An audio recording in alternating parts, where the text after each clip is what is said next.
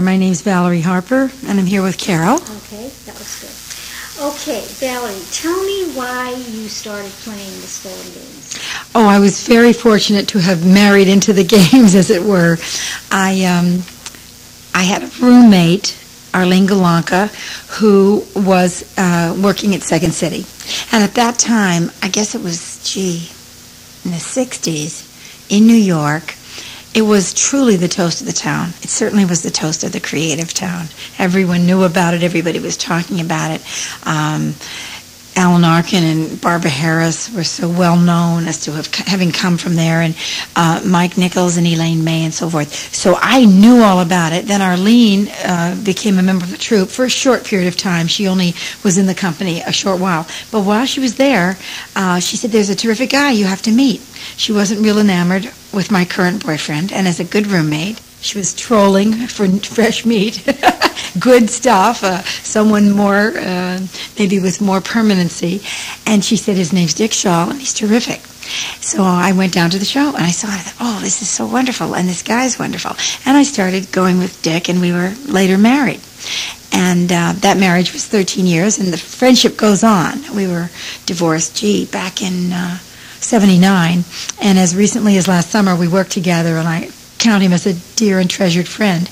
So it's like an ongoing relationship. It will be lifelong, I'm sure, Richard Shaw and myself. But Richard was just a penultimate, wonderful game player, of an exponent, not even an exponent, I guess the word would be, to not be fancy.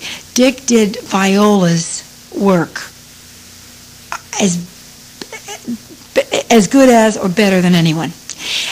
Second City, there were a lot of people with marvelous wit and ingenuity and amazing brilliance and artistry and all these things in different areas. But to really make the space live, to have the space by use of what we would call imaginary objects, which Viola would slap my hand if I said imaginary because it's real space. But the idea of the space unifying and someone creating a whole environment, an aquarium, a kitchen, a television room, a barracks, whatever it was, Dick Shaw, by using the space in a way where the objects and the environment came alive, people thought they were seeing a whole set. So in that way, I don't think there's been anybody better than Richard at Viola's work. And his purity in trying to do her work. He also later ran workshops. So before I worked with Viola, I was in Dick's workshops that he was just doing with me as his new bride, and we were working out. We worked in various ways before I ever worked with Second City. And I guess about the second year of our marriage, I was very inculcated with the work, and then I did do a Second City show, several of them for industrial, with Avery Schreiber and Jack Burns, and Sheldon Patinkin then directed a company that went on to, it was Linda Lavin and myself and David Steinberg and Dick and Omar Shapley. We played Toronto. So that was early. That was I was married in '63, so yeah. No, was I married in '63? No. This terrible memory loss as we get older. I was married in '67, and from then on I was very much a part of the Second City Theater Games family. I worked in the game theater on Sedgwick in Chicago later, I guess toward the end of the '60s. And then through the '70s, Dick and I did all kinds of work together. And then, of course, in '70, I did Story Theater at the Mark Taper Forum. But I literally married into the work. And early on, I guess when Dick was working with the committee, that's when I first met Viola in San Francisco, and she came up and ran workshops, and it was just spectacular to hear her, to know her. So her work preceded her in my life, but I was really privileged to work with her. Do you still use the games? Oh, yeah. You do? All the time. All the time. In fact, Carol, it's interesting. Last Wednesday, I don't know when this is going to air, but just as recently as April 1994, I taped a new pilot for a series called The Office. It's a wonderful, wonderful ensemble piece about secretaries and bosses and life in the office. It's absolutely marvelously funny. Written by a brilliant young woman, Susan Beavers, created it and wrote it, and it's incredible. And in learning my lines, I still apply a very simple game. It's actually not a game so much as a technique. She's just got thousands of these things called vowels and consonants. And what it does is it cleans up your speech and it helps you learn. The idea is that our bodies have a skeleton and words have a skeleton, and their skeleton is the letters. So you would say, like I would say, Valerie Harper, for instance. I would go A-E, just vowels. Then I'd go back and I'd say V-U-R, H-P-R, and then Valerie Harper. And somehow, having divided it to see its so-called skeleton, to quote Viola, it helps the word live in a way that it didn't before. It cleans up your speech. It helps you remember. It puts your concentration on just the sound. Then you can add character and all those other things. But it's wonderful. Viola always beautifully, I'm a dancer, and my first love was to be a ballerina. When I failed that, I became an actress. But she used to say, I'm the ballet master. Paul Sills, her brilliant son, who created Second City, of course, would do the show and he'd direct. But for the players to be able to do Paul's work, Viola was absolutely, how's the word? Invaluable? No, you can't do it without. What's the word? Essential. Essential. Beyond essential. So with Story Theater in 70, when we got the company together, that was Paul Sen and myself, Melinda Dillon, Dick Libertini, who were married, Dick Shaw, at that time I was married to Dick, Hamilton Camp, Peter Bonners, Mary Fran. I think that was the little group down at the Mark Taper Forum. That Viola rehearsal was a workshop, long, actually every week, weeks of working on the games and then applying them to creating the stories that later became Story Theater. But she always said she was the ballet mistress or the ballet master. That right after opening night of the, Giselle or Swan Lake, back at the bar, the next morning in the gray, ugly rehearsal clothes, no makeup, your hair in a ponytail, doing plies. She said, you got to do your plies. So that particular is kind of plies, words and vowels and consonants. This is a long-winded answer, but there's a lot to talk about with her. So that's one I use, and I also just I get the company to. I'm gonna, if we go to series, all the actors said they'd love to do kind of just a little. You walk in the space, you move it around together. For your listeners, it's hard to talk about what it is because it's experiential. But what it does is it brings her work, brings you in communication, in connection with the fellow players. And the great thing about Vi's work for me is that whether you're an actor or not, it's absolutely valuable. You can use it in your life with your family, in the workplace. Her book, Improvisation for the Theater, are marvelous techniques, and the card catalog are wonderful for directors, for actors, for anybody in the performing arts. But at the same time, anyone who would be in a workshop, which was created for children years and years ago in the settlement houses in Chicago when she was a young woman, she developed them to help kids get over their what she called armor, separation, and lack of movement. She would those techniques can just be played for fun. And I don't mean like parlor games. I mean for a real profound experience of us being connected one to the other. And I think a lot in life fragments us and separates us. And anything that is that tells the truth about human existence, which is that we are connected, in fact. We are not as darn separated as we may think we are, and does it in an effortless, natural way, then it's pure gold. And that's what Viola, I think that's the key of her work.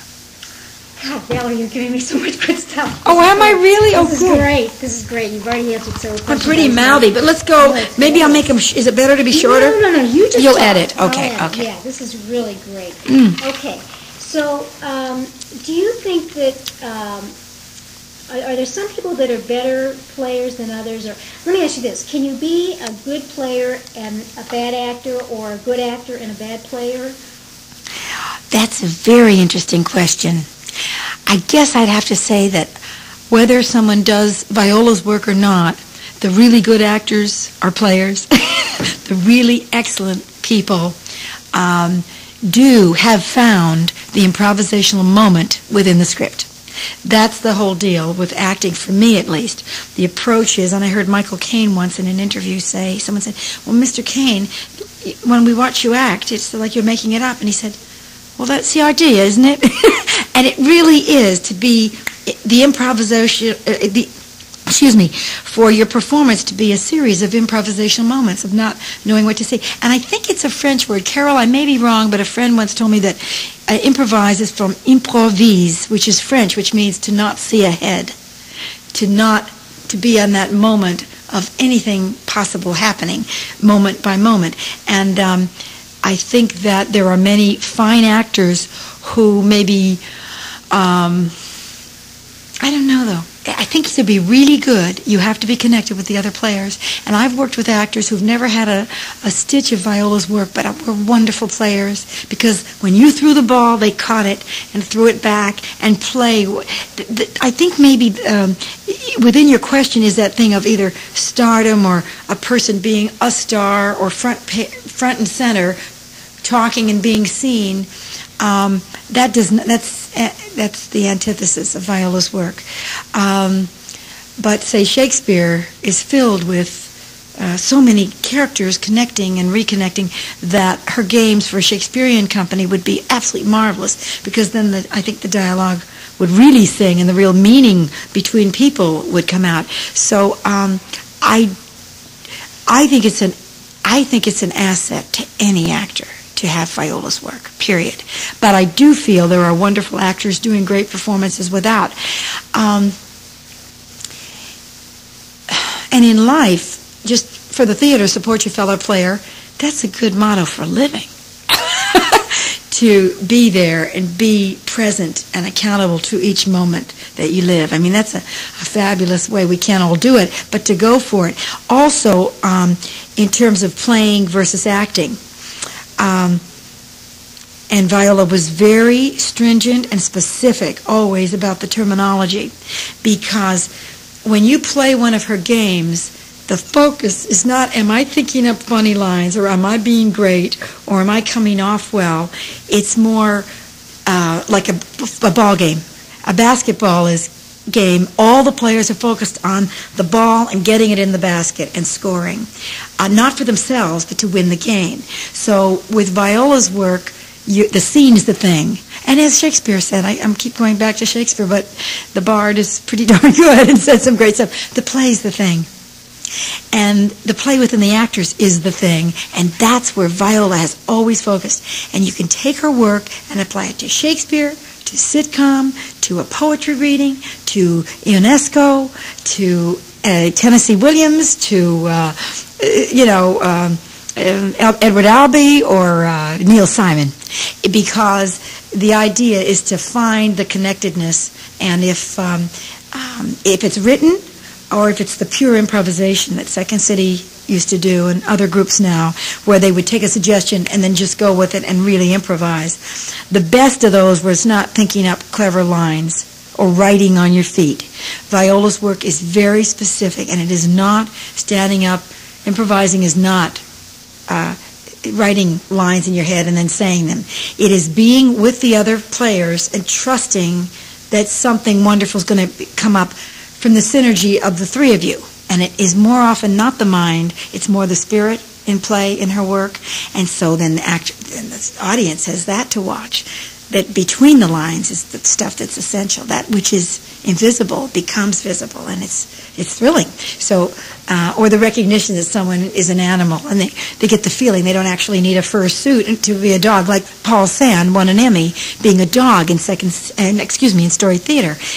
He was wonderful in a lot of other scenes. That's not exactly why he won the Emmy, but he didn't do. And by the way, he's doing a series now where he's playing a dog, which is wonderful. If they shoot it right, it's going to be a smash. But Paul got dog in his attitude and kind of, and he had the bark, but he didn't go on all fours. He was standing, but he was the essence of dog. So that's kind of what her work frees you to be able to do.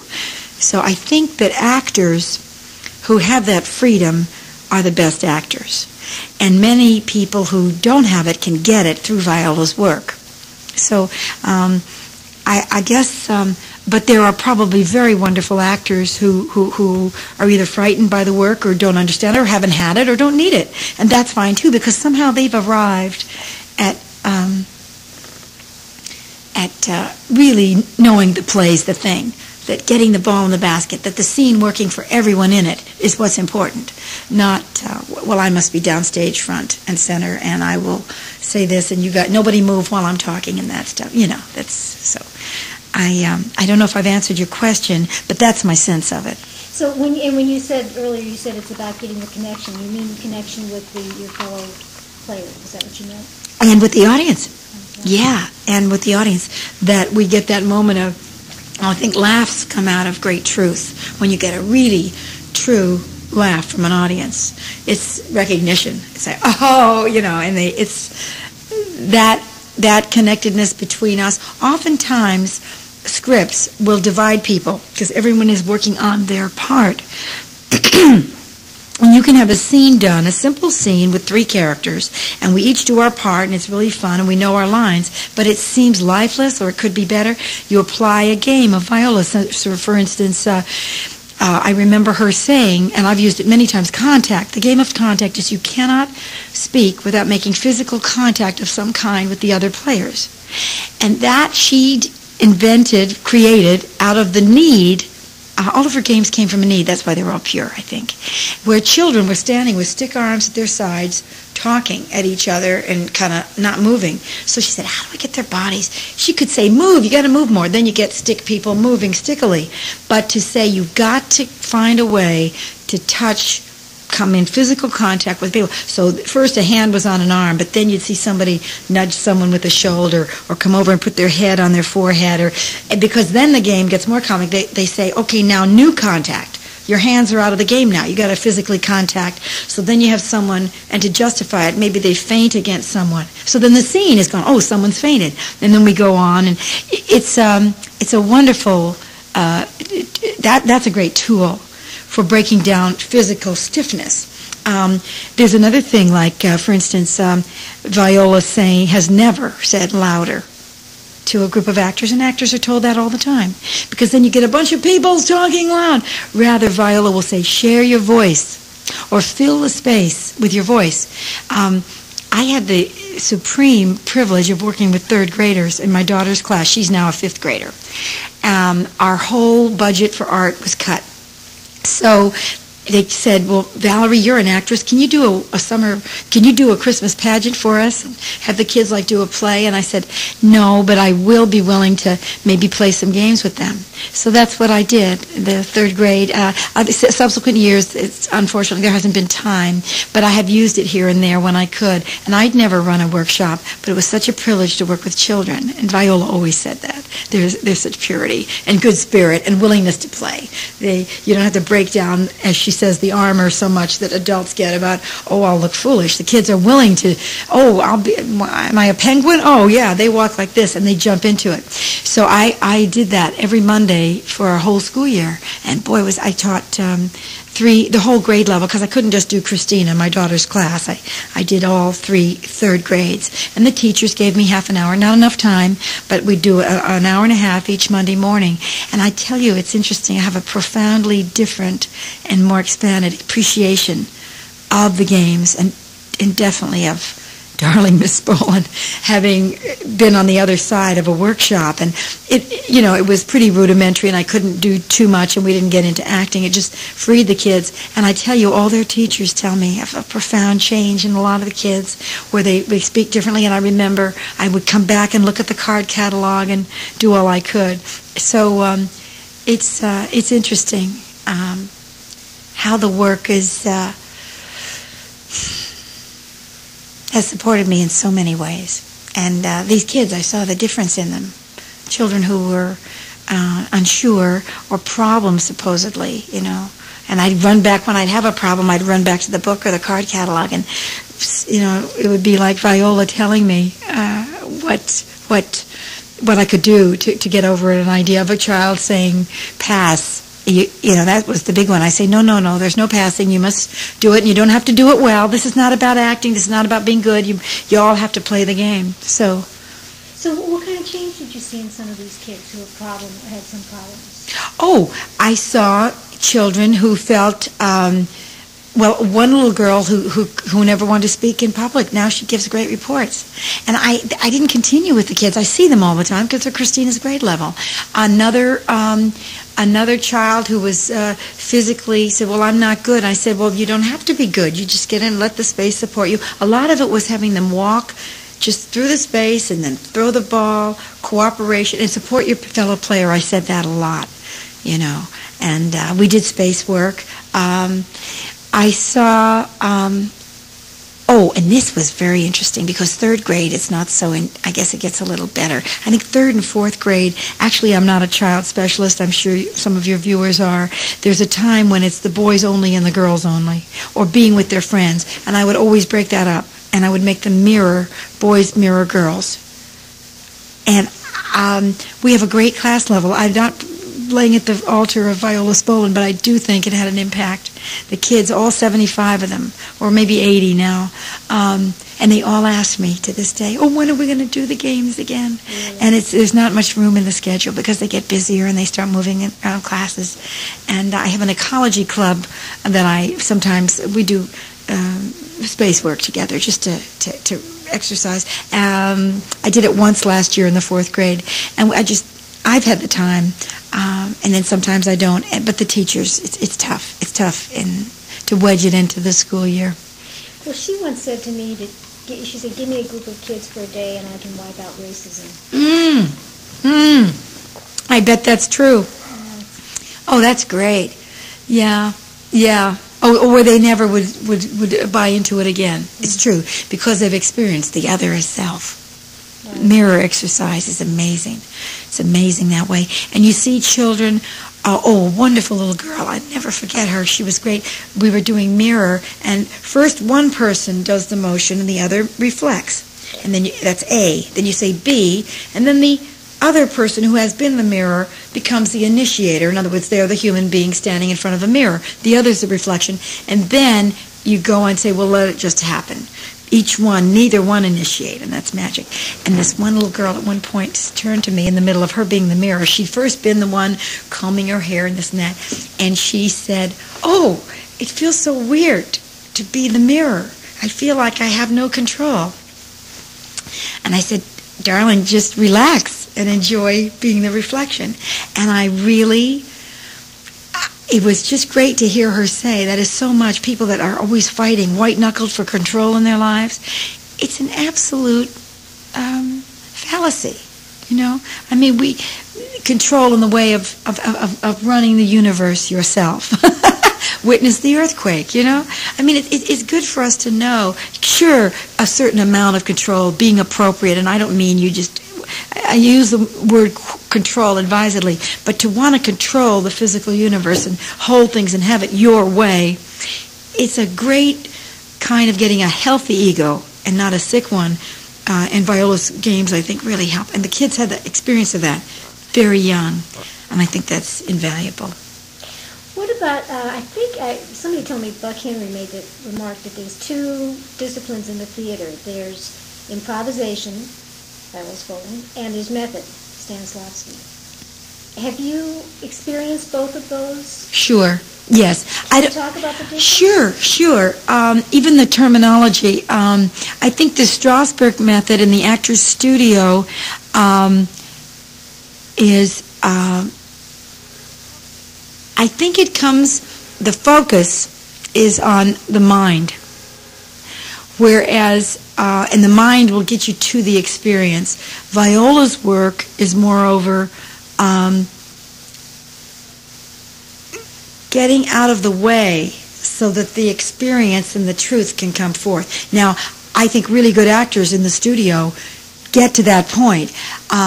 but I know that it's a lot. Like, for instance, let me just say, it's not that one's good or bad or anything. I mean, they're both have value. For me, the term sense memory immediately, as Viola would say, puts you in your head. It does. The very word memory is mind related. So that when people would be in class and they'd be working, if Clara Leachman told me the funniest story, she said she was in class and she was late at Actor Studio, and she was eating her lunch at the back, and someone was on stage just peeling a piece of fruit. They cut an orange, and then they started to peel a banana, and they were concentrating on what's the skin like, oh yeah, it's like that, and so forth. And someone in the class said, I smell it, I smell it, I smell the banana, that's brilliant. And Cloris was in the back of the room eating a banana. So it was really funny. But that was great because it was experimental. But rather than remembering a banana, Viola would, and Dick was the great one at this. It's almost trust your body. Your body has a memory, so you don't have to do it in your mind. The physical, just reach out and grab a chunk of space. And you're not in sensory memory. It is real space. So what you're handling is the space in which a banana would rest were it there. And then you just peel it. And you trust that and you smell it, and you buy it much in your mouth and all that. It isn't remembering a banana and then recreating what the memory brings you. So I'm really splitting hairs here, Carol. I mean, because a real good method actor, I think, will give over to their experiential, and they will peel the banana. But I find Viola's work a quicker, less heavy, important or consequential way of working, And I am in no way belittling Actor Studio or Lee Strasberg's tremendous and wonderful contribution. Also, Viola used to say, even about herself, she'd say, well, Strasberg, and he's really incredible and he's brilliant, and look what, she'd say, he's really revered. And we'd say to her, he hung out a shingle. He really did. Lee Strasberg was willing to say, guess what? I'm a teacher. I'm going to start this school. Come to me and I will teach you. And Vi, I don't know. I don't know if it's that she was bigger than a building, a school. This is, again, I don't want this to sound, it's my perception only. Viola was like just such a child of the universe, and she even told me, people have told her, Buddhist monks and people in metaphysics and people in ancient religions and the people that study the Tao and Buddhism and so forth, have said, you have opened an ancient door, and she always used to say, the theater is a temple, and in it we worship God, all those kind of spiritual things. So her work, in my view, it just stepped over the memory. Say we don't need memory. We need to open, a constant opening to allow the muse to flow through. Now I'm talking about theater. Alice Walker talked about sitting down at her table, and yes, she wrote a brilliant, Color Purple is a brilliant piece of literature. And some say, oh gosh, look, she lives, she works, she has such a use of the language. You could say technically how she did it, but her little foreword says, I want to thank all the characters for coming. That she said she sat at her table so many hours in, where was Northern California, wherever her writing place was, kind of a little, garden, something rural in my memory. I don't know exactly where, picket fancy or garden or something, quiet with birds. And she said she just kind of, I guess people would call it channeling or something if they want to put a name on it. I guess it's just being open enough to allow where she wasn't in control. There's a wonderful... I think might have been Werner Erhard, or I think it was, who talked about dance and the wonderful dancers in the world who have what a dancer has, the technique, the body, the years of work, the beautiful knowledge of music and the health and the stamina, and they dance. And then you have Baryshnikov, who, yes, he is a dancer, but it's almost like he is the space in which dance occurs. So it's a different way of approach. But of course, it's like one of those unmeasurables. And I think that's kind of the difference between, one of the differences. Also, with Viola's work, the text and written plays were never the emphasis. Yes, you could put her work as an exercise on a play that you were doing as an actor, but her work, improvisation, to have no script and to have it happen for the first time and the only time, that's what her work really is about. Something coming into being, coming out of the abstraction and getting becoming visible, the invisible becoming visible, us coming into presence as sentient beings, So I think that her work is more based on that. And of course, the studio is very, very in the playwright. They have a playwright section and so forth to this day. So they developed great artists and wonderful people who came out of there. But I think that it was just a different ground of being, a coming from a different place. But I think both of the methods are to arrive at the same place, which is truth, right? Yes, absolutely.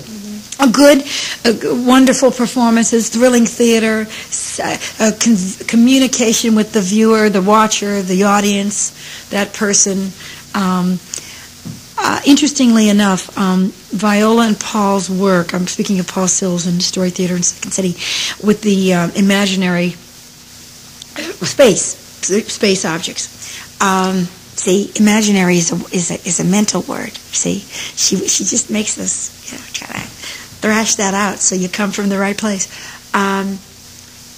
It doesn't work on TV because they cut to a close-up and then everything's gone. So it's almost like it's incumbent upon us to have Viola's work in a theater with real flesh and blood people participating, because then the audience is the player. That's I guess the secret, not the viewer of a proscenium. Paul used to call it museum theater, not derisively, just that something was preserved and there it was, and wonderfully valuable, but not what he did. And certainly Viola's work, it's like the celebration of life in its moment rather than a record of it recreated. I think maybe that's the difference. Well put. Oh, really? Okay. Now, I could actually, you're so good, I could talk to you forever, but I know I promised I'd get out in 20 minutes. So let me just ask you a couple more questions. I have plenty of time. I did everything I had to do. All right. You take whatever you need, and I may be rambling on, but I'm having a good time. Also have a great listener. You know all this stuff. That's true. I know. Oh, you're such a... But the problem is you can't... It's hard to talk about. I'm trying to be aware. But you're doing that. You are bringing try to put words to it? Okay, great. Which is great, because I'm going to be interviewing Paul next week, and I have trepidation, Just turn it on and let him talk. Really, say, well, I don't know what we did. We did something. Are you going to Door County? No, he'll go into the NPR station. Oh, okay.